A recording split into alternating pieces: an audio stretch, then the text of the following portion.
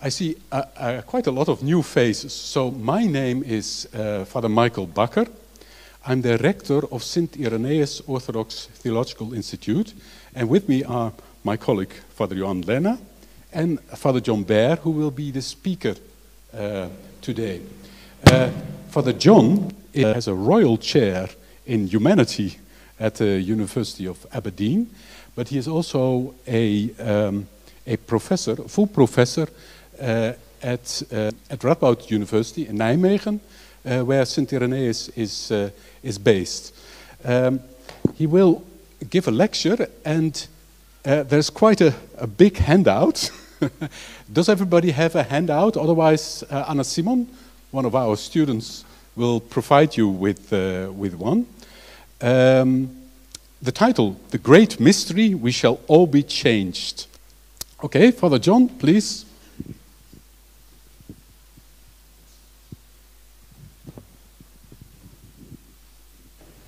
Okay, you can all hear me? Yeah, I don't need to talk too loudly.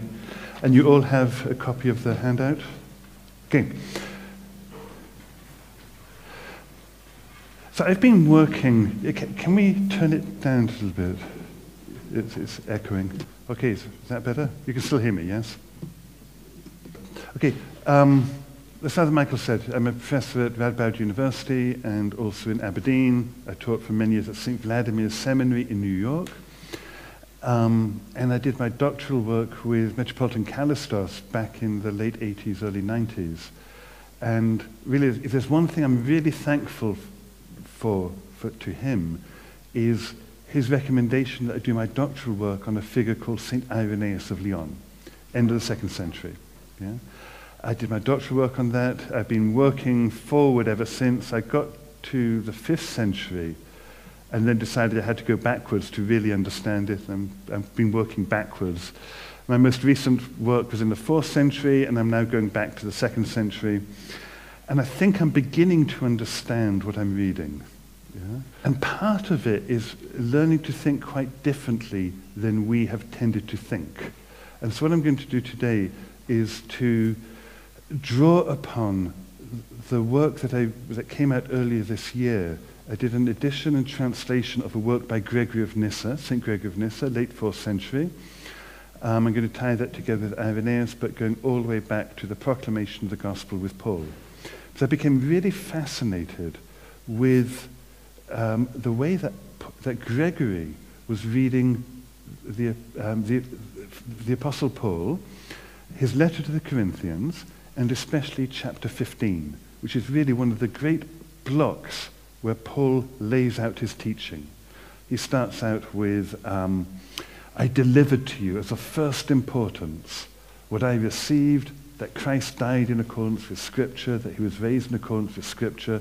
He then goes through and talks about death and resurrection in all sorts of different ways. But then intriguingly, and it never really caught me as much before, he ends up with this first quotation on your sheet. So having gone through all of that, I delivered to you as of first importance what I received. Christ died in accordance with Scripture, he was raised in accordance with Scripture, all the relationship between life and death, and all the other things he does, which we're going to come back to. He then ends up, as if all of that weren't enough, he then ends up by saying, actually, I tell you a mystery. Yeah? And he changes his language. It's no longer just simply, I report to you what I received, but lo, I tell you a mystery. So he's using mysteriological, hierophantic language. And the mystery is, as it says in the quotation, we shall not all sleep, but we shall all be changed. So the mystery is not death and resurrection, the mystery is transformation. Yeah, of which death and resurrection, for 99.9% of the whole human race, it will be through death and resurrection. His point is, when the end comes, there'll still be some who are alive. They won't yet have died, but they're not going to miss out. So death and resurrection is a subset of the mystery of transformation. We shall not all sleep, but we shall all be changed. In a moment, in a twinkling of the eye at the last trumpet, the trumpet will sound, the dead will be raised imperishable. We shall all be changed. For the perishable must put on imperishability, the mortal must put on immortality, and when the perishable puts on the imperishable, the mortal puts on immortality, then shall come to pass the word that is written, death is swallowed up in victory. Okay? So it's this mystery of transformation at the end. But to get there, we've got a lot of work to do to get there. Okay? We're not going to get there for another hour or so, but I want to give a teaser, where we're going to get to. To get there, however, I think we need to think about what it means to read Scripture. And I think one of the biggest problems we have, and if you've never heard me talk before, I do like to try and be provocative, okay, so I'm just trying to push it. One of the biggest problems we've got is we've got a book called the Bible, okay, which is the invention of the printing press. Yeah? To simply have a book, I mean, not this book, but it could equally be a book like that, called the Bible, that you could then put in your pocket, hold in a single work, is the invention of the printing press. Yes, there were huge codices back in the 4th century which contained all the books, but they were so expensive to make. It took the emperor to make it, the Codex Vaticanus, the Codex Sinaiticus, those kind of things. It took an emperor and years of work to make one of those. Yeah? Nobody had them. The great churches had them. Other people didn't. But we have it. And it's just automatically, we think Scripture, we think the Bible, we think the book we can hold in our hands like that. But all sorts of changes have happened because of that. Most notably, we call it the Bible. Well, the Bible is a singular word, book. Yeah? In Greek, it's ta biblia, the books. So you've really gone from books in the plural to book in the singular. Yeah? Something's happened with that. In the ancient world, to have all the books, you would have had to have a library. You'd have to have a big cupboard full of all the books of Scripture. Now you've got it in one, the book. Something's happened in that. We should think about that. Then more strikingly, we have the books laid out as Old Testament, followed by New Testament. Yeah? And the Old Testament, the Law, the Psalms, and the Prophets, and so on, because it's called Old Testament, we automatically think about it as all the things that happened before Jesus. Yeah, Exodus, exile, temple, destruction, whatever. All of the things that happened before Jesus. And if you want to know about Jesus, you then have to turn to the New Testament. Okay? And when you turn to the New Testament, you then have the Gospels, the birth of Jesus, the life of Jesus. Then you have Acts. Then you have the letters of Paul. And you've got the odd book called Revelation at the end. And they're laid out for us like that. And so figure 1 is the my way of visualizing. So I'm going to be doing a lot upon visualization in this talk this afternoon. I've got various images here to help show us, bring to mind what it is that we're thinking. That, I think, figure 1, is the way we automatically think when we think about the Bible. It's laid out for us. Old Testament, creation, fall, flood, Abraham, Moses, Isaiah, exile, all the way through. Then the moment of incarnation. And then begins the New Testament, the birth of Jesus. And then you've got all of that culminating in the cross. He goes back to heaven. He sends down the Spirit at Pentecost. You then got Acts. You then got letters. And then it transitions into church history, which continues on. And so you've got the arrows pointing at the end, ... all the way through to new creation, second coming, and so on. And I think that so unconsciously that we adopt that kind of picture when we think about the Bible, and we think that by doing that we're being historical. We're reading the history of Israel, reading the life of Jesus, we're reading the life of the early church. Life of the early church continues in whatever, all of that. Yeah? But it is not historical. It's absolutely not historical. And what I mean by that is, first of all, calling it Old Testament. Well, Christ called it Scripture. The evangelists called it Scripture. Paul calls it Scripture. The Nicene Creed, when it says in the Nicene Creed, Christ died and rose in accordance with Scripture. And the word Scripture there is not referring to Matthew, Mark, Luke, and John. It's referring to the same Scripture that Christ is talking about or that Paul's talking about. So as soon as we call it Old Testament, we've changed it to no longer being Scripture, but Old Testament, all the things that happened before Jesus. Yeah? And, if I wanted to be not provocative this time, but whatever the word would be, if the word Scripture is good enough for Christ, for Paul, for the evangelists and for the Nicene Creed, it's probably a good enough term. Yeah? So I really try and urge people, stop calling it Old Testament, start calling it Scripture. So when I talk about Scripture in this talk this afternoon, I am primarily referring to Moses, Psalter, prophets, all those things, Scripture. Okay? Now, absolutely, those texts were written over however many centuries before Christ. And you can spend your whole life trying to figure out how they were written, when they're collected, all those kind of things. But, and there are any number of different theories about that. But what is absolutely certain is that those books were there at the time of Christ. However they came to be collected, their books are there. Okay. Now, when Paul was reading those scriptures, what did it lead him? Did those scriptures lead him to Christ? I'm going to be asking questions. Did those scriptures lead him to Christ? No, it led him to do what? Persecute Christians. Yeah, he was reading these scriptures. He didn't think he was fallen. He didn't think he was sinful. He didn't think he needed a savior. He was reading these scriptures and he was convinced that Christians had got it wrong and he was going to persecute them. Yeah? He then encounters Christ on the road to Damascus. And does anybody remember how Christ confronts him? No. He says, Saul, Saul, why are you persecuting me? Now just notice that. He doesn't say, why are you persecuting those who believe in me? He says, why are you persecuting me?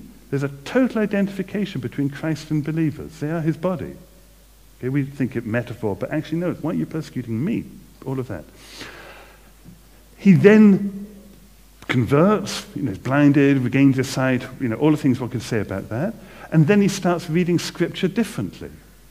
He then goes back and says, oh, now that's what Isaiah was talking about. That's what Moses was talking about. That's what the narrative about Abraham is talking about, or Adam is talking about. He starts reading it differently. Okay? And then he expresses that in 2 Corinthians. He expresses it in terms of a veil. The veil that Moses wore as he came down the mountain to hide the fading glory. That same veil remains upon Moses when he's read to this day, but in Christ the veil is lifted and we can now see. Yeah? So the text hasn't changed, his way of reading it has changed. So what we've then got, we've got the scriptures, which are unveiled in the light of Christ's passion. So just historically speaking, what we've got the scriptures, we've got Christ and his passion, crucifixion, resurrection, and in the light of that, the veil is lifted and now Paul is reading them differently. Or another example, on the road to Emmaus. On the road to Emmaus, the disciples had abandoned Christ. They didn't understand the empty tomb. They didn't recognize the risen Lord. It's only when he opens the scriptures that they start to understand, and then the breaking of the bread, and he disappears from sight. Okay? So you've got the scriptures, you've got the unveiling in the light of the passion, you've got the opening of the books in the light of the passion, and then what comes next? You've got the proclamation of the gospel. Okay? So look at quotation number 2. This is the way Paul puts it in Romans 16. It's not in all the manuscripts, but it's a very clear statement of this. He says, now to him who's able to strengthen you, according to my gospel in the preaching of Jesus Christ, according to the apocalypse of the mystery, which was kept secret for long ages, but is now made manifest and made known through the prophetic writings, according to the command of the eternal God to all the nations to bring about the obedience of faith, to the only wise God be glory forevermore. So the gospel, my gospel, the preaching of Jesus Christ, is an apocalypse of a mystery. Yeah, an apocalypse simply means an unveiling. It's an unveiling of a mystery. It's not what happened next after the Old Testament. It's the unveiling of the mystery, which was kept secret for long ages. Yeah, Paul had been reading the scriptures. He hadn't figured that one out. But it's now the veil is lifted, the apocalypse of the mystery. We can see that they were always talking about this. The apocalypse of the mystery was kept secret for long ages, but is now made known, made manifest and made known through the prophetic writings. Yeah? So it's through those same writings that the gospel is now proclaimed. Okay? The gospel is not another message after the Old Testament. It's an unveiling of what these scriptures had already always been talking about, but not known until it's unveiled. Okay? Is that clear? Yeah? So that then results in the proclamation of the gospel. Paul starts proclaiming the gospel, and the gospel is always proclaimed in accordance with the scriptures. Christ died in accordance with the scriptures, he's raised in accordance with the scriptures. Okay? So from the year 33 onwards, the gospel's being proclaimed through these scriptures. Then you have Paul writing his letters, historically speaking. Paul writes before the gospels are written. Paul writes his letters, like Corinthians, which we're thinking about, and the other ones, yeah, where he refers to my gospel, the gospel, don't listen to another gospel. He's referring to all of this. And then you get the gospels that are written. Yeah? Historically, that's the order. Scripture, unveiling, proclamation through these scriptures, proclamation of the gospel, then Paul writing his letters, then the gospel's being written. Okay? Although strictly speaking, I just misspoke, and I'm shocked no one corrected me. I said the gospels are written. Is that right or is that wrong?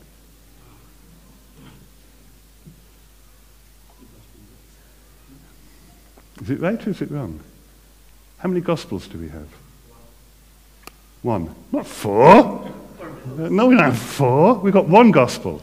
Yeah? We got, in each case, it's the gospel according to. So, passion, opening scriptures, proclamation of the gospel, Paul writes his letters, then you get Matthew or whoever wrote first. This is Matthew's version of the gospel. This is Mark's version of the gospel. There's only one gospel. Matthew, Mark's version, John, Luke's version of the gospel, yeah? So when it says the gospel according to Matthew, Mark, Luke, and John, what does the word gospel refer to?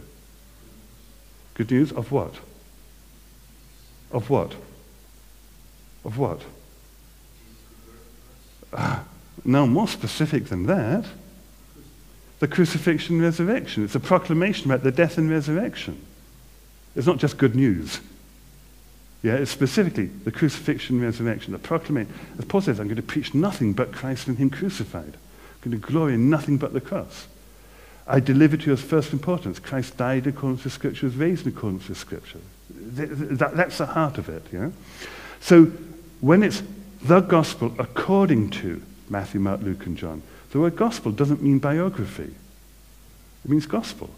It means the proclamation of the crucifixion and resurrection, which means that every episode in it is a proclamation of the crucifixion and resurrection. Yeah? Which is actually how we do it. When we read a passage in liturgy, in worship, do we say, this is part of the gospel? But if you want to know the good news, you've got to read to the end. No, we say, this is the gospel.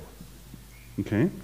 So, historically, it is opening the scriptures, opening the scriptures in light of the Passion, proclamation, Paul's letters, then Matthew, Mark, Luke, and John. That's the historical order. Yeah? That's the hermeneutical order in the way it unfolds and is understood. Okay? That is also the liturgical order. Because almost every liturgical tradition reads Scripture, followed by Paul, followed by a reading from the Gospel. So if that's the historical order, the hermeneutical order, and the liturgical order, why would you read it in any other way? Well, the reason I read it in any other way is because we've got this book called the Bible, which kind of forced us to read Old Testament followed by New Testament. Old Testament, all the things that happened before. New Testament, the birth of Jesus, followed by 4 versions of his life, followed by the crucifixion, followed by the book of Acts, followed by the letters. Yeah? So it's changed our way of reading it.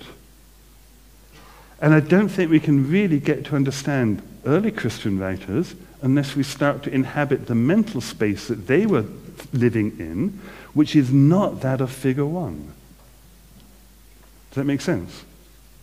Have I been clear? Stop me anytime with questions, although you have to do the microphone, but I can repeat the question, don't worry. Does that make sense? If we're on the same page, I'm going to take it one step further now. Okay, so rather than thinking in terms of figure 1 like that, I would suggest we think in terms of figure 2. The wider circle is the scriptures. The whole tapestry, the whole mosaic of the scriptures. Irenaeus gives the image of the scriptures as being a mosaic. When you've got the right hypothesis, when you've got the right perspective on it, you can see the whole of scripture as a mosaic of the king. If you don't have the right perspective, you end up rearranging the stones, you get a picture of a fox. Yeah? So the whole of the scriptures, Moses and all the prophets were talking about how I had to suffer to enter my glory, as Christ tells it. Yeah? So they're all talking about that. So it's like one big circle, and I put a cross in it like that. Just to, the cross is one which unveils it, and we can see that they're all talking about his passion in that way. Crucifixion, resurrection. The smaller circle would be the writings of the New Testament. Yeah? In Irenaeus' words, the writings of the apostles and the evangelists are a recapitulation of Scripture. Okay? Now, I gave a whole lecture one time to students back in America, so it won't apply here, but in America the students came up to me after and said, if only you had used the word recap, we would have known what you were talking about. Yeah? Recapitulation is such a big term and it sounds whatever, but everybody knows the word recap.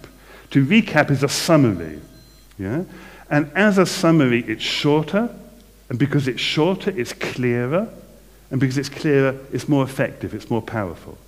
The idea of recapitulation goes back to, it's a rhetorical term to describe the summing up speech which a lawyer would have to give before the court. You give all the evidence, but the evidence is so much and so overwhelming, you get lost in the detail, you can't see the big picture.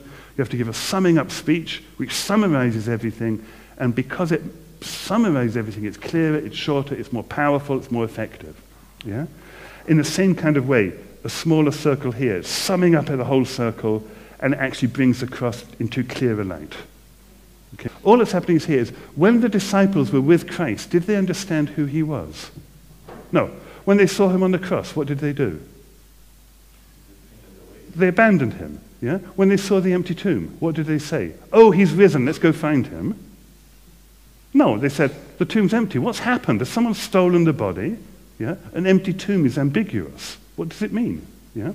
When they met the risen Lord, did they say, oh, great to see you again?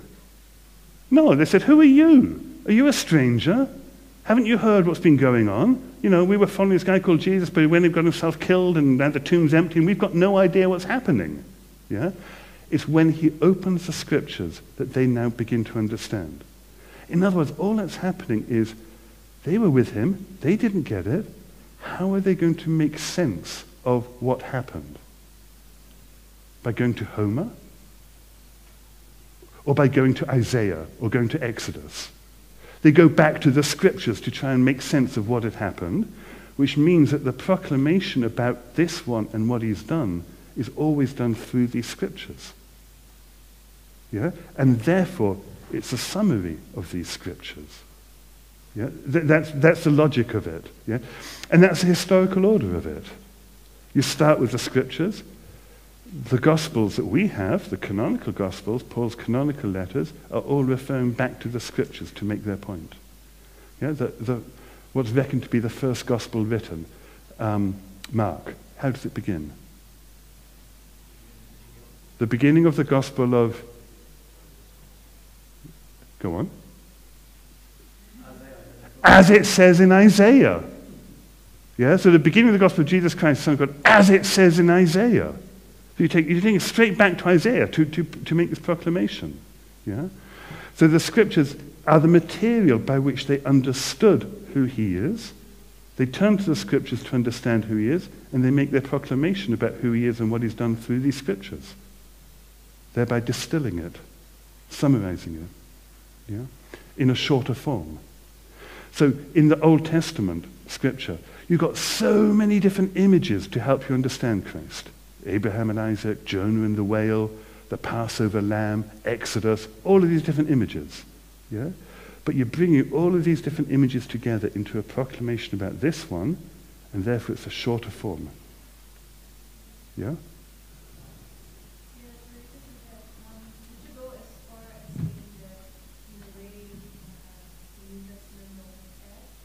Totally. Totally. It doesn't. It just makes it. The New Testament, the question was about, would I go so far as to say that the New Testament doesn't add anything new?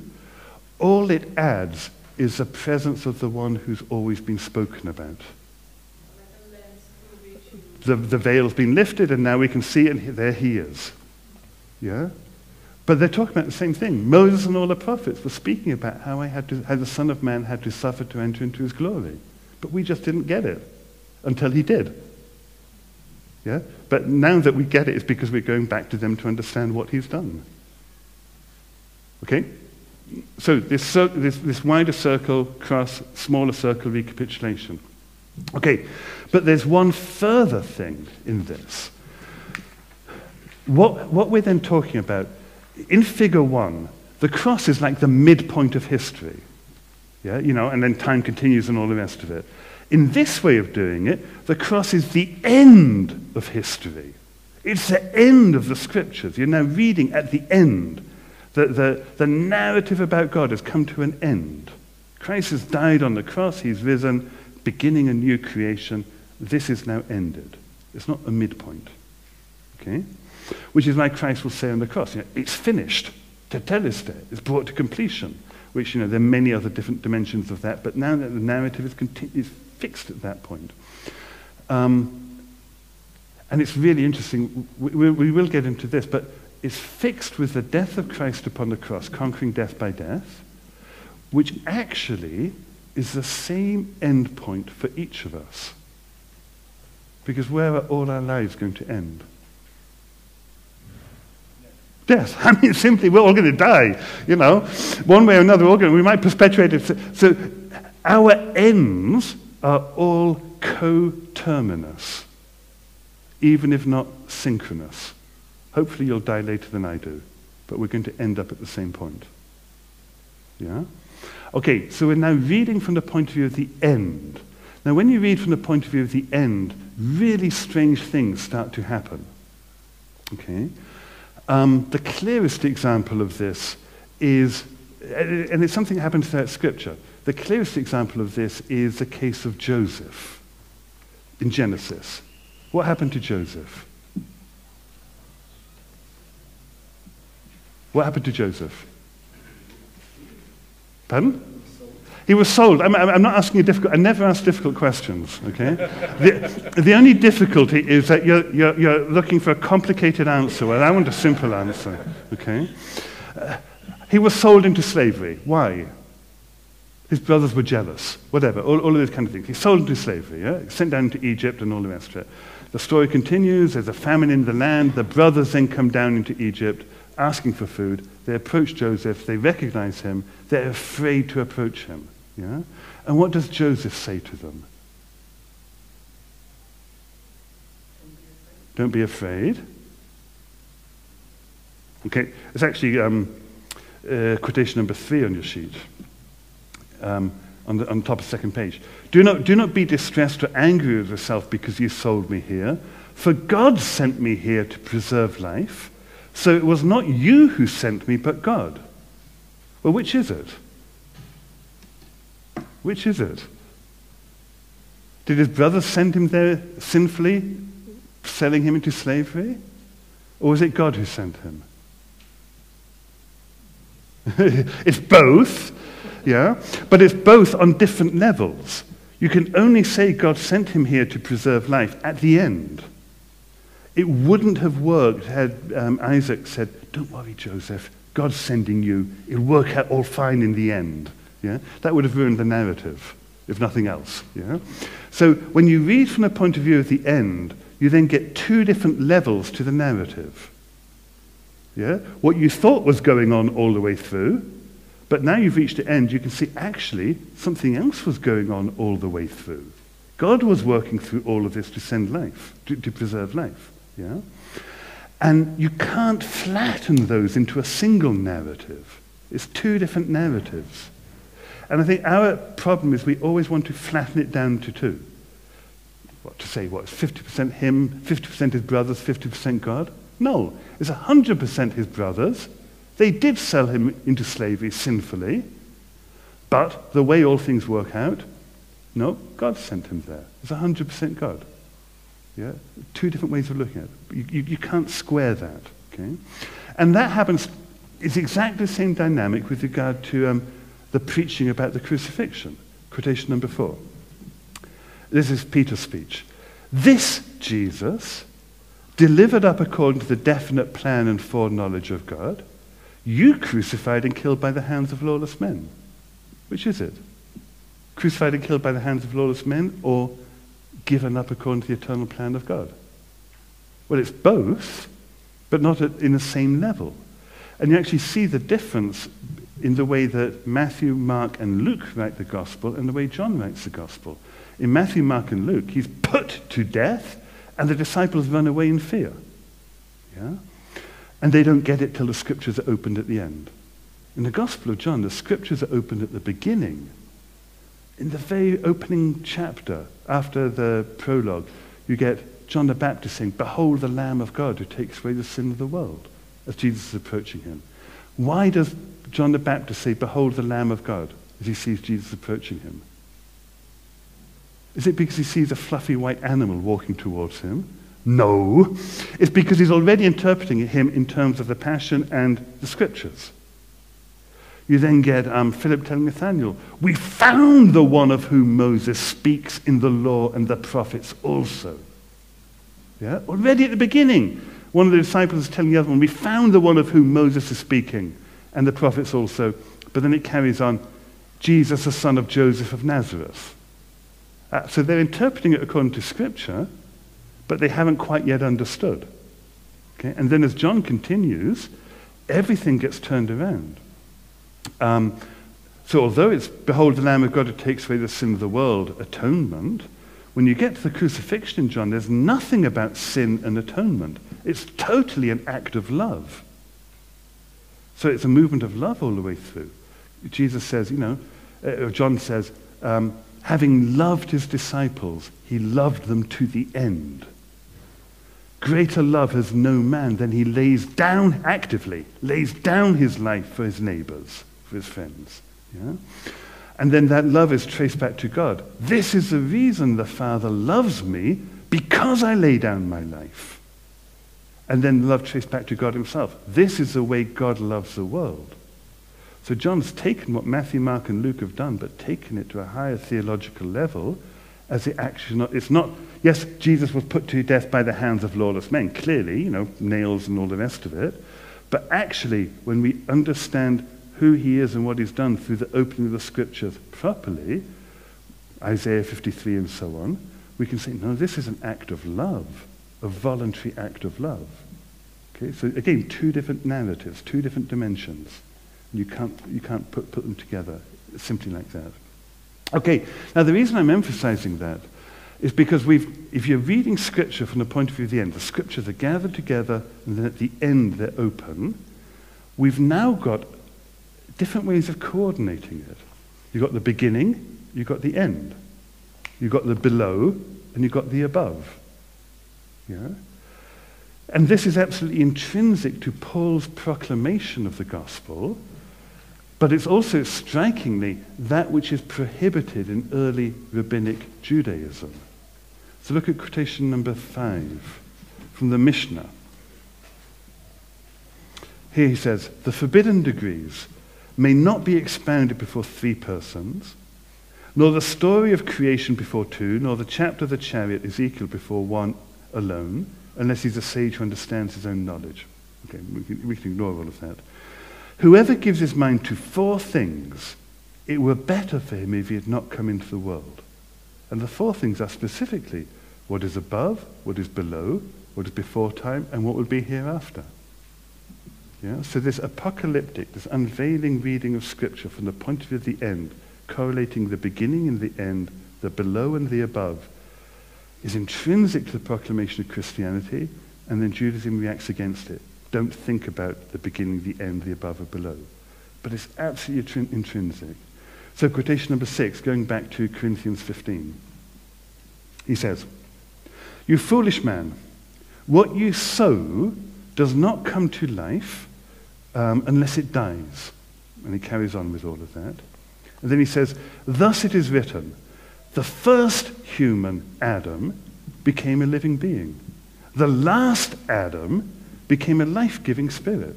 So first Adam, last Adam. Okay? It's not really living being, it's animated being. It's not, this is RSV translation, I've got to change it for myself next time. It's not the spiritual which is first, but the physical, then the spiritual. The Greek word there is not physical, it's psychikos, animated.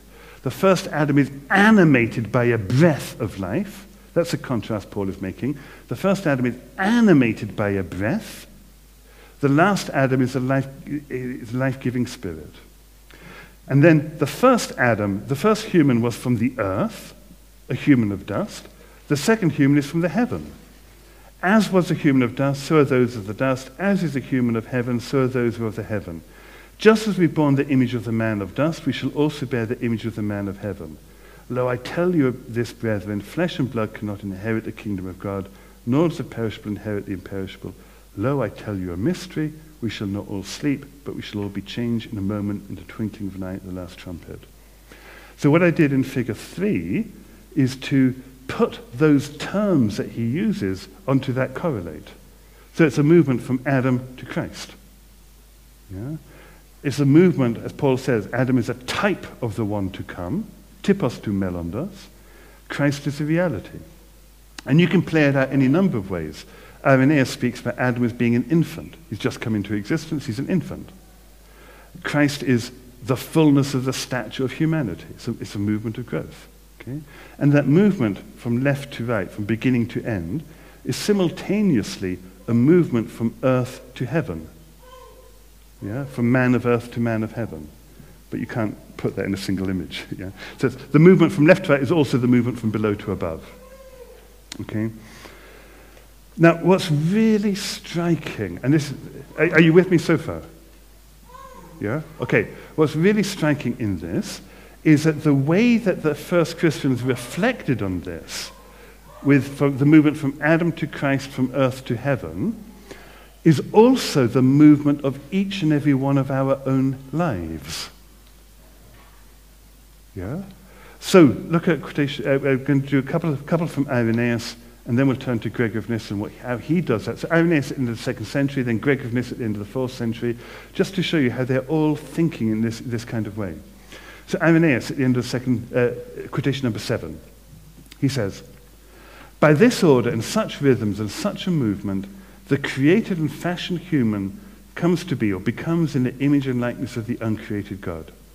The Father planning everything well and commanding, the Son executing and performing, the Spirit nourishing and increasing, the human being making progress day by day and ascending towards perfection, that is approaching the uncreated one, for the uncreated is perfect, and this is God. Now, it's first necessary for the human being to be created, having been created to increase, having increased to become an adult, having become an adult to multiply, having multiplied to become strong, having been strengthened to be glorified, and being glorified to see his master. For God is he who is yet to be seen, the vision of God produces incorruptibility, and incorruptibility renders one close to God." I've read that passage for 30 years, 2 or 3 times a year, and only this past year did it strike me that he names 7 stages. That's why I put the numbers in. Yeah? You know, it's the 7 stages of human life. You come into existence, you grow, you become an adult, you multiply, you increase, you go strong, you die. How do I see to be glorified? To die. Oh, okay, good. Thank you. Yeah, yes. That's clear. Yes, as simple as that. When he says the glory of God is a living human, you know that statement of his, the glory of God is a living human being. Yeah, everybody knows that, yeah? How does it continue? And the life of the human being is to see God. Yeah. Well, what about that? You can only happen when you die. Yeah, because no one can see God and live. No. So the glory of God that's a living human being is the martyr. Okay? Which is why we only refer to the dead as blessed. Blessed. Okay? But it's 7 stages. And the idea of 7 stages of human life goes back to Hippocrates, ancient Greek medicine, and all the rest of it. It's everywhere, Shakespeare, the 7 stages of human life. It's just such a common way of thinking, 7 stages of human life. And he's mapping it out. Another example is quotation number 8. And this is 2 sentences, but the first part is, where's it finish? Yeah. The first 7 lines, is the second half of one sentence. Okay? And that's why I had to put some in bold and some in underlined just to show you how it's coordinated. So what he does here, he says, just as from the beginning of our formation in Adam, the breath of life from God, having been united to the handiwork, animated the human being. Breath animates and showed him to be a rational being. So also, at the end, the Word of the Father and the Spirit of God, having become united with the ancient substance of the formation of Adam, rendered the human being living and perfect, bearing the perfect Father, in order that, just as in the animated we all die, so also in the spiritual we may all be vivified. So he's using Corinthians 15, Genesis 2, which Paul's already doing in Corinthians 15, and contrasting the human from dust is animated with a breath. Well, a breath expires. That's what a breath does. It expires. We might be able to hold on to it for a few more days, but it's going to expire. And as Christ says, if you try and preserve your psyche, your breath, what will happen? You'll die. Simply, you might be able to hold on to it a little bit longer, but he says, if you lose it for my sake, for the kingdom, for the gospel, and so on, you gain it. Actually, in Luke, it is you will beget life. Because what you're doing now is you're using your inherently mortal breath not to try and preserve your life, but to take up the cross, live for others, and so enter into a manner of living which can't be touched by death, but you've entered into it through death. Okay? So you enter into life through death. So, in order that just in the animated we all die, so also in the spiritual we may all be vivified. For never at any time did Adam escape the hands of God. We've got this idea of Adam is perfect because we read the Bible rather than Scripture. Adam is perfect, then there's a fall, then there's alienation and separation. That's not the way he's thinking. He's saying, for never at any time did Adam escape the hands of God, to whom the Father speaking said, let us make the human being in our image and after our likeness. And for this reason, at the end, not by the will of the flesh, nor by the will of man, but by the good pleasure of the Father, his hands perfected a living human being, in order that Adam might become in the image and likeness of God. So Adam becoming the image and likeness of God is at the end, not at the beginning. At the beginning, he's an infant, just come into existence. He's got to grow. It's a process of growth, 7 stages. Yeah? At the end, Adam becomes in the image and likeness of God. So it's completely turning our way of reading it round. Yeah? Whereas, we read the Bible, God made everything, everything's good, we messed up, whole history of salvation, God has to send Christ to fix it, Christ becomes plan B. Yeah? Whereas in fact, what we're doing is, in the light of the Scripture, in the light of the Passion, we're opening the Scriptures, and now we're reading the relationship between Adam and Christ. And as Paul would say, Adam is a type of the one to come, therefore not the reality. Infant, animated, the reality is here. In Genesis 1, it starts off with God saying, let there be light, let there be this, all in the imperative. Yeah? Let there be, it is, it's good. Then he changes voice, and he says, let us make. It's a project. It's a project, and it's not complete until Christ is on the cross. Tetelestai, it's finished, it's brought to completion. As Pilate says, behold the human being. Christ is the human being in the image of God, which we're striving to become.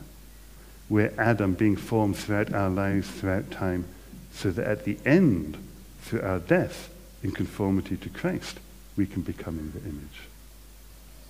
Yeah? Again, it's that apocalyptic reading. It's that apocalyptic reading.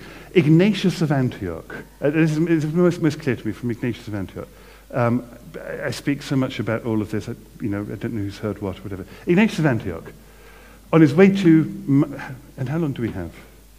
As long as we want? Okay, that's fine. Okay. Ignatius of Antioch, in the early 2nd century, Ignatius of Antioch, on his way to Rome, he's taken from Antioch to Rome to be martyred. He's taken by soldiers, under guard, yeah? And he writes a letter to the Christians in Rome and says, whatever you do, don't try and stop my martyrdom. And he says, and now I'm quoting him, he says, birth pangs are upon me. Suffer me, my brethren, allow me, my brethren, hinder me not from living, do not wish me to die by trying to get me out of my martyrdom. Allow me to receive the pure light.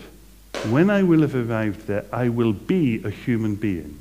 He's not yet born, he's not yet living, he's not yet human. He will be born into life as a human being through taking up the cross and following Christ. In other words, he's radically overturned everything we think about ourselves. We think, of course, we were born. Of course we're born. We're living. Of course we're living. We're human. Well, aren't we? And you say, no. I'm not going to be born into life as a human being till I die with Christ. So what's going on with that? What's going on with that? Well, let's start. What's the difference between coming into being and being born? In Greek, you've got two words which sound the same, but come from two different verbs. You've got genesis, with one N, which means to come into being. Yeah? Something's made, it's come into being. And you've got genesis, with two N's, which comes from the verb geneo, to be born. So in Greek, you can play with these words. You can't quite do it in English. But now in English, what's the difference between coming into being and being born? What's the difference? On the most simple level, really the most simple level, what's the difference between coming into existence and being born? Really? In my street in Aberdeen, somebody just built a house opposite. The house has come into being. The house has come to be. Yeah? It's not ex nihilo. The house has come to be. Okay? I put this paper down here. It's come to be on the place. Yeah? We use the word come to be in all sorts of ways. Would I say that the house was born? Look at something really simple. To be born is to be born into life. Would you say the house is living? Probably not. Yeah? Okay, it's come to be, but it's not been born, it's to be born into life. Okay. How many people, we think we're free. How many people here chose to come into being? Did you have any choice about it? Your parents had sexual intercourse and boom, there you are. Yeah? You had no choice about it. You're thrown into existence, and you're thrown into existence in such a way that whatever you do, what's going to happen? You die. You're as good as dead already. From the first breath onwards, you're going to die. Yeah? So we are dead. It's when we turn that inside out in Christ, by the Spirit, following Christ, taking up the cross and so on, when we voluntarily embrace that mortality, not to try and preserve my so-called life, which is in fact death, and will just lead me to further death. Yeah? When we embrace that mortality to no longer live for myself, but to live for Christ, for the kingdom, for the gospel, and all the other kind of things, then I am voluntarily born into life. And now it's voluntary. And now it's birth into life, a life which comes through death. Yeah? So life and death are not what we think. When Christ says in the gospel, I've come that you might have life and have it abundantly, because we think we're already living, we think, great, Christ has come that I might have more of what I've already got. And therefore my bucket list can be ever longer. Be all that I can be. No, if Christ says I've come that you might have life, it's because you don't have it. Yeah? And that's that movement from breath to spirit that Corinthians 15 is playing, that Irenaeus is talking about here. We're animated by a breath. But a breath will expire. And we can either kick and scream and say it's not fair, or we can voluntarily embrace that mortality in Christ by the cross and so on, and then voluntarily be born into a life which can't be touched by death. We've entered into it through death. Simple. Yeah? And then we come into existence with no choice, and we're going to die. Necessity and mortality characterize my existence from the beginning. In Christ, we can turn that necessity and mortality into freedom and love. Voluntarily take up the cross as an act of love towards my neighbor. Changing the ground of my existence from necessity and mortality to freedom and love. As far as I was concerned, the cause of my existence was my parents. Obviously. Yeah, they caused my existence.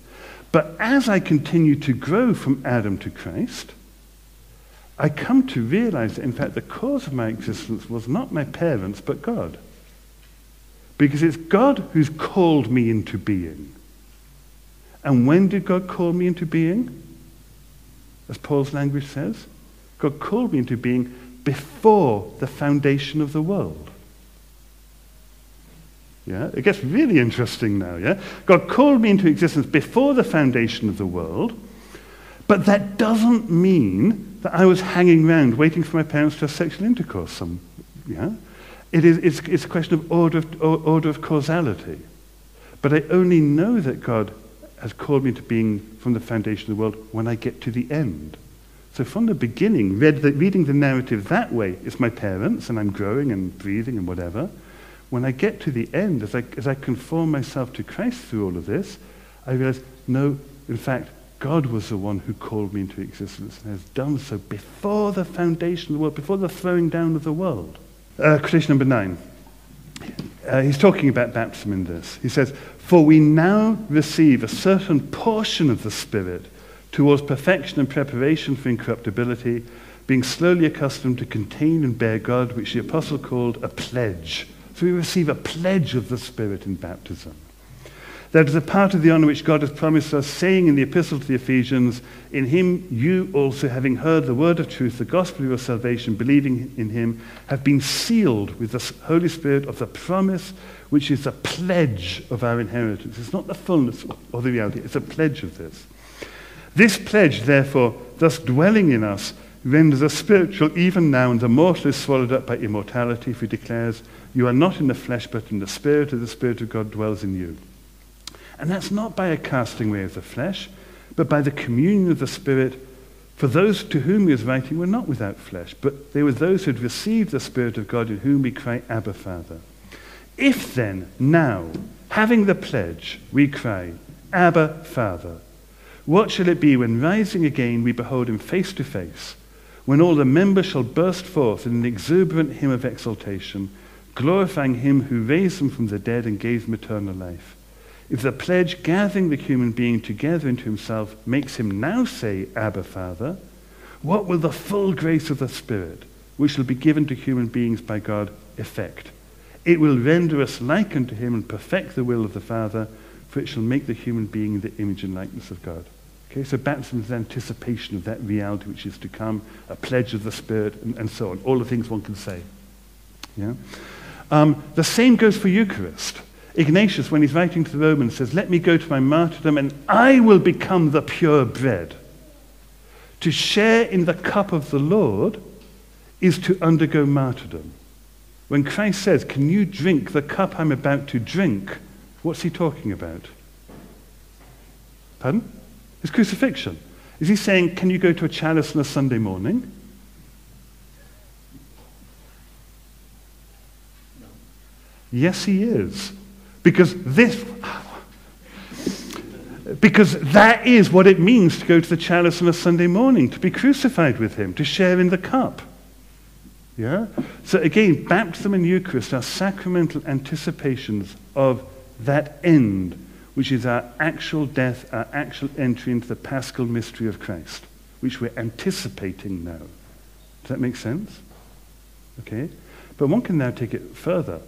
What Christians are doing then is anticipating the end which is common to us all. Death is the end of every human being.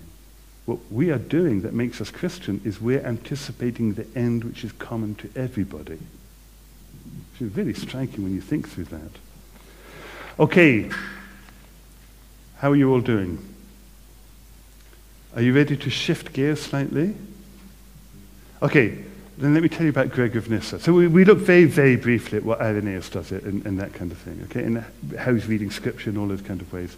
Gregory of Nyssa is absolutely fascinating. He wrote this work called On the Human Image of God. And it's a reworking of the Timaeus, Plato's Timaeus, which was the most important work in antiquity of creation and the human place within it. And he reworks it. It's got the same kind of structure, three different parts of the discourse. In the first 15 chapters of the work, he describes how God is, the world is complete, but there's no one to share it. He's got to introduce a human being. Now that the banquet has been made, he introduces a human being. And then he describes a human being as the apex, the height of all creation. Yeah? He does it in really interesting ways. The very fact that we've got fingers means that our mouth can be adapted for speaking words, unlike grazing on grass or gnawing on meat. Yeah? So our body is, the height of all of that. We're to exercise dominion in the earth, but he points out we're the weakest of all creatures. So the dominion that we exercise has to be exercised through soliciting cooperation from the rest of creation. Strength in weakness, Pauline model again. Okay? Really interesting stuff going on like that. And then he also describes Moses in Genesis 1 as describing, he says, the philosophy of the soul. Because Moses in Genesis 1, he says, starts off with things, then plants, then animals, then the human being. Okay? So he says plants, they've got a soul, they're animated. If you've got a rock and a plant, well, they're both matter, but the plant's also got the power of growth and nutrition. It's growing. It's taking nutrients and it's growing. Then you get animals, which have got matter and the power of growth and nutrition and also sense perception. Yeah? And then finally you've got the human being, who's got all of these different levels of the soul, but is now also rational and free will and all those kind of things. So he actually says nature makes an ascent going up, by way of steps from the lower form of life to the higher. Okay? So the human being is the fullness of all of this. He emphasizes the psychosomatic integrity of the human being. We've got mind, but our minds, he said, would be incommunicable if it weren't for our senses. It's through hearing and speaking that our mind grows. And all that kind of thing. Does all of that. Okay? Really beautiful picture of the human being as the apex of creation, as the image of God and all the rest of it. First 15 chapters. But then he starts off in chapter 16 and says, let's go back to the text again. The text says, God made the human being in his image. And he says, well, look around you. Where do you see that? When you look around you, what you actually see are miserable, suffering people falling sick and dying. How can you possibly say that they're the image of God? Okay, now you've got a further level of problem. Yeah? It's so easy to say human beings in the image of God, but have you ever seen the image of God? It's not so easy. And then he says, okay, well, actually, there are two different reasons that are going on for this. First of all, male and female. Male and female is a departure from the prototype, because in Christ Jesus there's neither male nor female. So there's already a departure going on here. What's going on with that? And he plays around. He's a really clever writer. He actually says, when he starts talking about it, he says, I'm not going to tell you what I think about this. I'm going to give you exercises to work on. Yeah? And so he's deliberately exercising the reader to purify their mind. Maybe sexuality, being male and female, is not what we think it's about. Okay? He plays with all of that. And then the second reason he gives is quotation number 10. And this is mind-blowing, really mind-blowing. He says, Now, just as any human being is encompassed by his bodily dimension, to be a human being, you've got to be specific, you've got to have a delineation, you've got to have a shape, yeah? The bodily dimensions. And his magnitude, commensurate with the appearance of the body, is a measure of his subsistence. So also, I think, that the entire plenitude of humanity was included by the God of all, by the power of his foreknowledge, as one body. And that this is what the account teaches, saying that, and God made the human being in accordance with the image of God made he him. The human being manifested together with the first formation of the world, and he who shall come to be after the consummation of all, both likewise have this. Notice the vocabulary he uses. The human being manifested, shown in Genesis 1. Yeah, described. God made the human being in his image. And he who shall come to be, the coming to be is at the end. It's shown, but it comes to be at the end. Both likewise have this. They equally bear in themselves the divine image. For this reason, the whole was called one human being. Because to the power of God, nothing is either past or is to come, but even that which is looked for is embraced equally with the present by his all-embracing activity. The whole nature, then, extending from the first to the last, is a kind of single image of he who is. In other words, the whole of humanity from the beginning of time to the end constitutes the one human being that is the image of God. Remember the line we saw in Irenaeus? For this reason, at the end, Adam becomes. Was Adam the name of humanity as a whole or a single human being? Yeah, it could be both, obviously. So here it is. The whole of humanity from beginning to end is a single image of he who is. It might strike us odd to think that there's a fixed number of human beings, because we've just got this myth of eternal growth and all the rest of it. But the reality is the world will come to an end at a certain point. The world will come to an end. Everything that comes into being is going to pass away. It will come to an end. And if it comes to an end, well, that's the end of the multiplication of human beings. There's a fixed number. God sees all of this. God's outside of time. God creates instantaneously, but it takes time to unfold. So God, by his power of foreknowledge, creates the human being in his image as a single human being, but it takes time to unfold all of that through multiplication. Yeah? So we're in the midst of that, and so we cannot yet see the human being as the image of God because we're not at the end. Okay?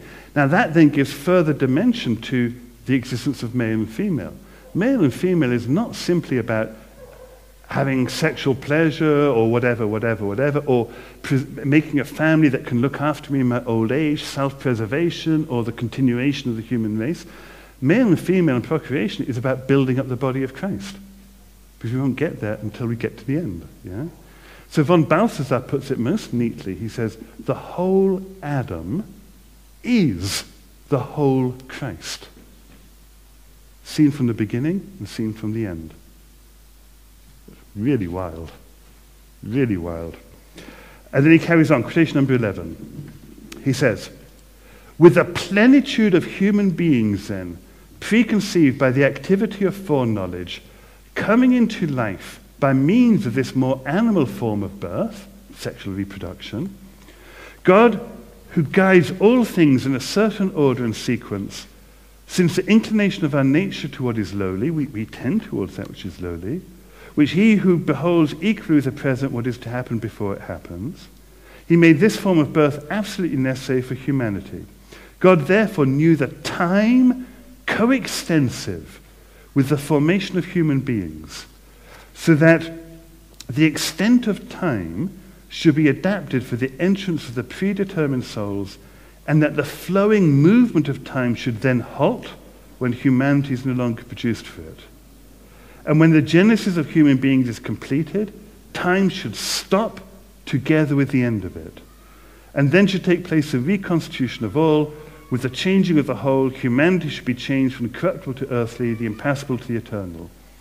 This, it seems to me, is what the divine apostle was considering when he foretold in the epistle to the Corinthians the sudden stoppage of time and the deliverance of moving things into the opposite state.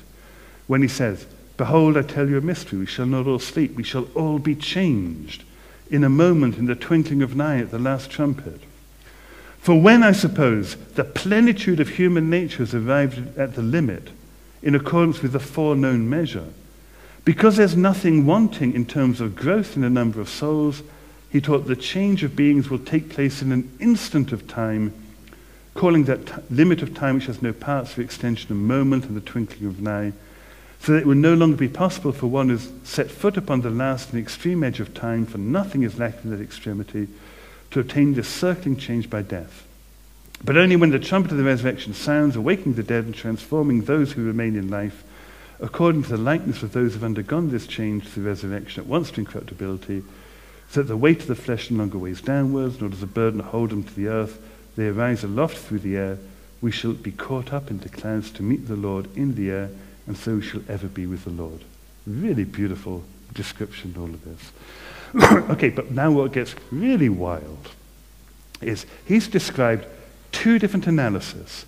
He's described, if you like, the evolution of nature from the lower forms of life to the higher, culminating in the human being, this progress of the levels of soul. He's described the progress from Adam to Christ, that whole movement of the increase of the human race. But then both of these are there to explain what happens in each of our lives. So the whole last part of the work is devoted to a heavily detailed, anatomical, ancient medical discussion of conception, growth, bodily limbs, how your kidney relates to your spleen, and a whole bunch of different things. Yeah? Really, really medical in terms of his day. But the movement is the same. So quotation number 12. For just as the body proceeds from a very small original to a perfect state, so also the activity of the soul, growing in step with the subject, gains and increases with it. So we grow in body and soul. Our life is one of growth. In its first formation, first of all comes a power of growth and nourishment alone, as though some root buried in the ground. For the smallness of the one receiving does not admit of more. So, we come into existence, not birth, we come into existence by a seed being deposited in the womb, and in the womb growing. His ancient medical knowledge may have been limited, but basically we come into existence as a seed in the womb, growing by the power of growth and nutrition. Growing in body and soul by the power of growth and nutrition. Then as a plant comes to light and shows its shoot to the sun, its root to the sun, the gift of sense perception blossoms. So when the fetus is big enough, it comes out into the world, opens its eyes, and now grows, continues to grow by growth and nutrition, body and soul, but is also growing through sense perception. It can see, it can hear, it can talk, its rational faculty can start developing. Continued growth. And when at last it's ripened and has grown to its proper height, the rational faculty begins to shine, just like some fruit, not appearing all at once. I've never met a 6-month-old or even a toddler who's a perfectly rational being. It takes time, not all at once, but by diligence growing with the perfection of the instrument, always bearing as much fruit as the power of the subject grants. So it's a pattern of growth. We're back to the image of growth all the way through with all of this. Okay, you with me so far? That's where he more or less ends his work. And then he finishes by saying, so let's put off the old man and put on the new. Okay? Now I want to address a further question, and then we're going to come back to that final transformation and end with that. The further question is, where is time in all of this? Yeah? So, on the first figure that we had, you got a line of time. This happens, and this happens, and this happens, and this happens. Very straightforward, yeah? And it's all in the past. I suggest you shouldn't think like that. You should think in terms of that circle, the whole image of Christ. So where is time in that? I think in order to really get this, we need to reorient ourselves with regard to how we're thinking about that and look at figure 4.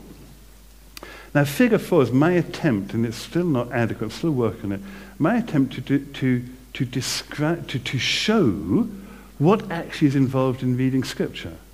We tend to think of time as being, what happened in the past, all these things that happened in the past. But actually, I meant to say, we're the ones standing at the apex here. Yeah, we're the ones standing at the apex. We're standing at the foot of the cross. Yeah, that's what I tried to do by the different shading. We're standing at the foot of the cross, and we're the ones who are reading from Adam to Christ. Yeah? The time of Scripture is not, 10,000 BC to 30 AD. The time of Scripture is the time it takes me to read Genesis to Apocalypse. Yeah? It's the time in the present, the times it takes me. Okay? Now, we've got so habituated to thinking of time as being movement along a line. I'm here, my parents were here, my grandparents were here, my children will be here, time along the line. But there is no line. How long have we been sitting here? An hour and a half already, gosh. An hour and a half. Have we moved? Yeah? We haven't moved along a line. If there's been movement, it's movement in our growth of understanding.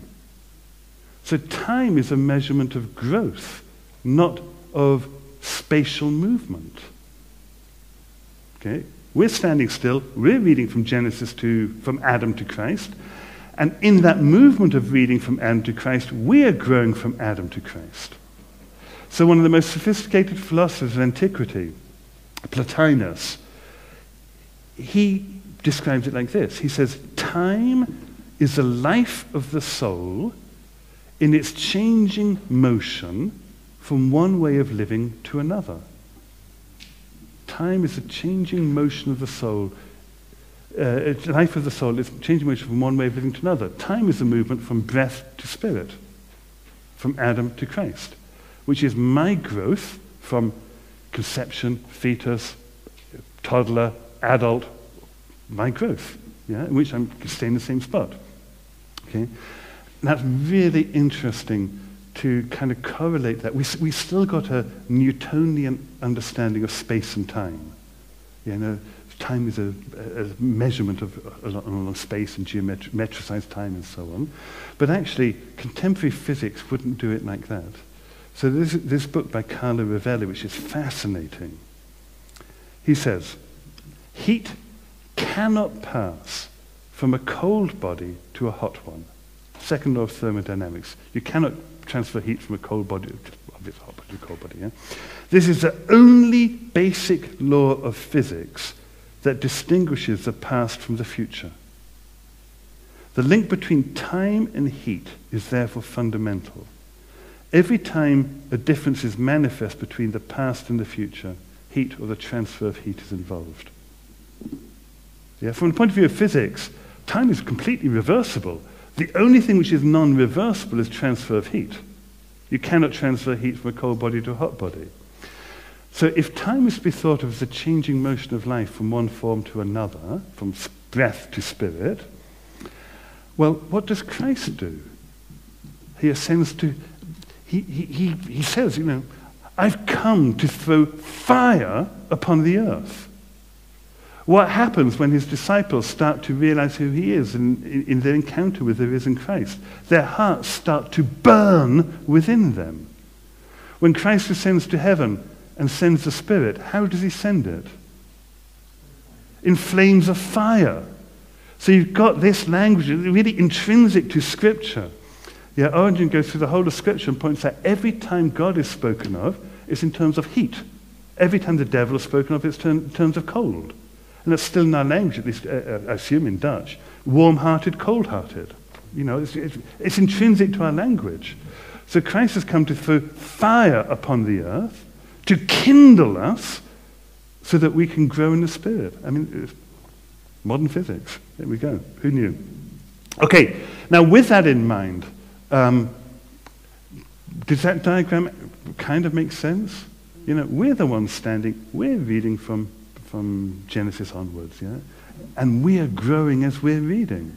And we continue to grow throughout the course of our life. Okay, now, what then about that final transformation? We've spoken about martyrdom, death, life, and those kind of things. We've spoken about the double narrative of all of this. We've spoken about how, yes, it says God made a human being, but when you look around, God made a human being in his image, but when you look around, do you see that? God made everything and everything is good, but what we see when we look around us is catastrophe.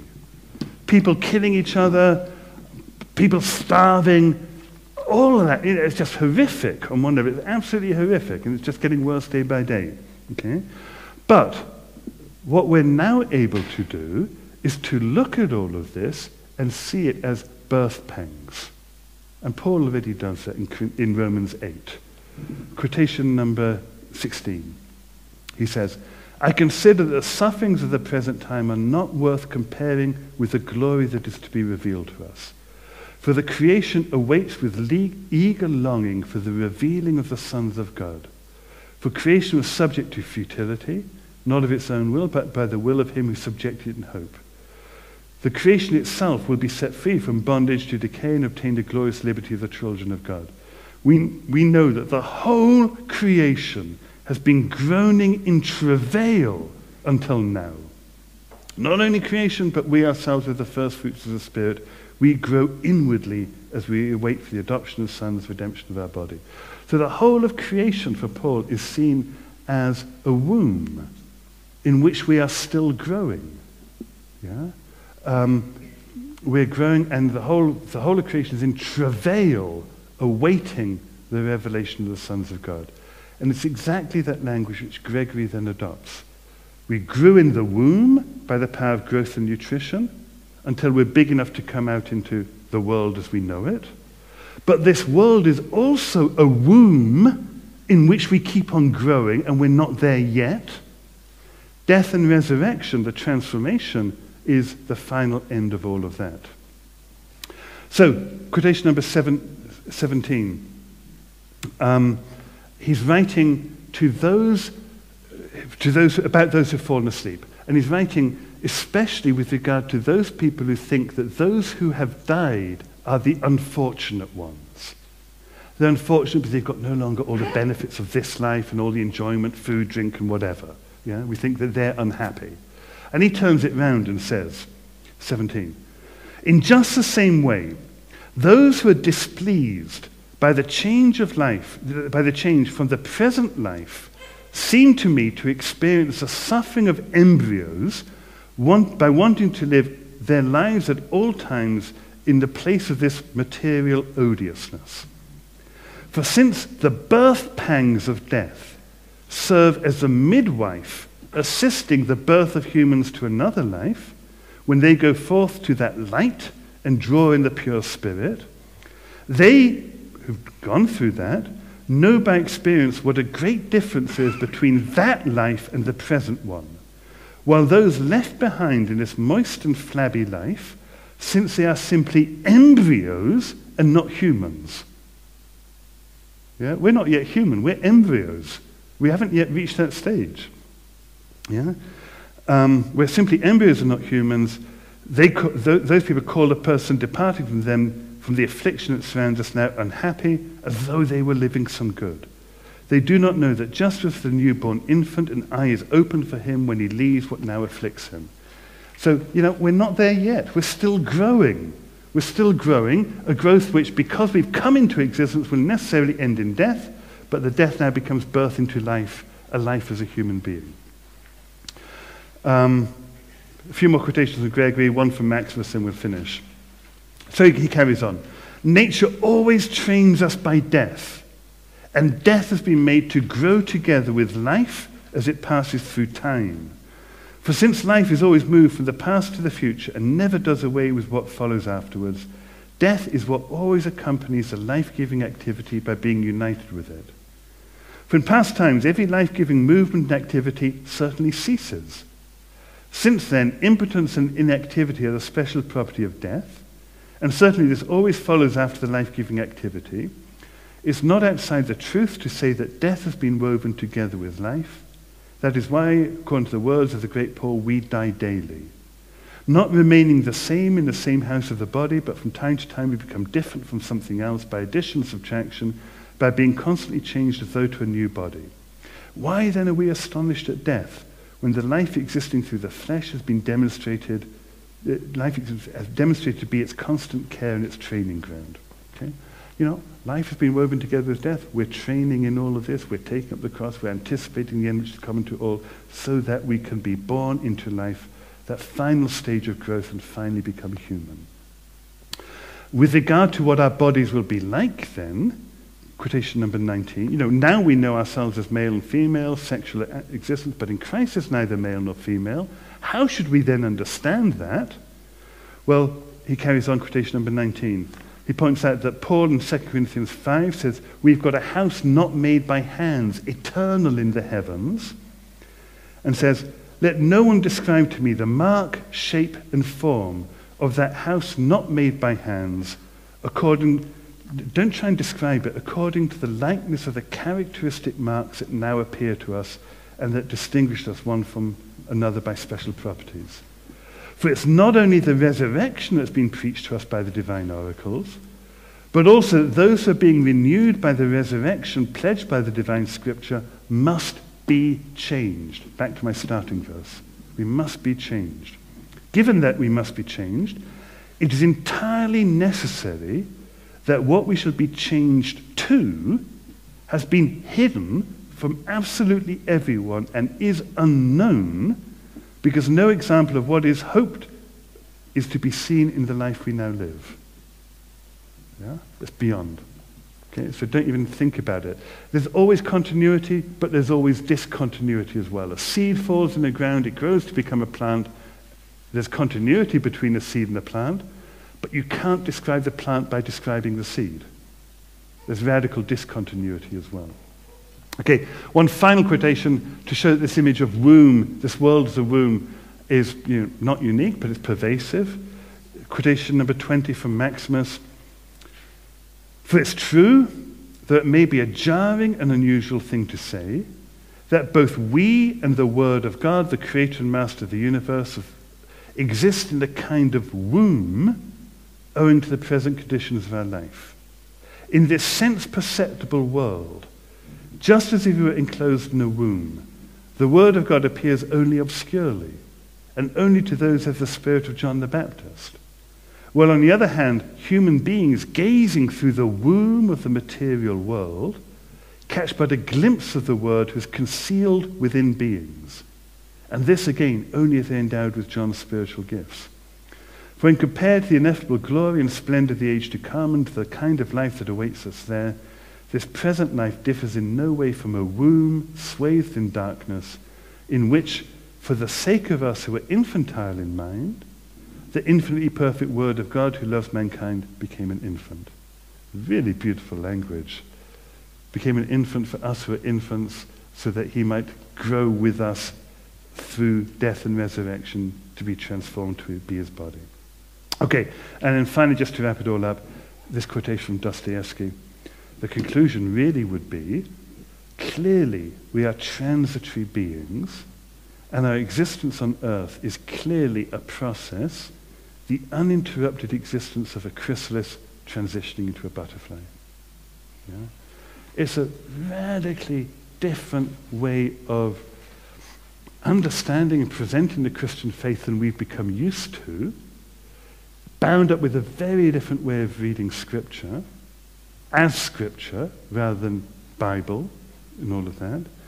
And it enables us to see the movement from Adam to Christ, the movement of the beginning of the world to the end of the world, and the movement of each of our lives, conception in the womb, growing, coming out, ending in death, but by virtue of Christ to death, which is now transformation, as in some ways actually being the same movement, all the way through, the same movement. Growth into maturity, growth through all the different stages we've been talking about, and a growth which, the final stage of which is death, Christ's death on the cross being the end, but all of our ends being coterminous with his end. Okay? Okay.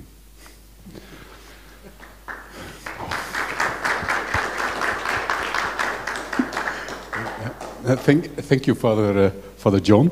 As you notice, the Orthodox, they have a different conception of time, also for lectures. We are blessed to listen to your lectures. Every time, it's like reading Scripture. I hear something new.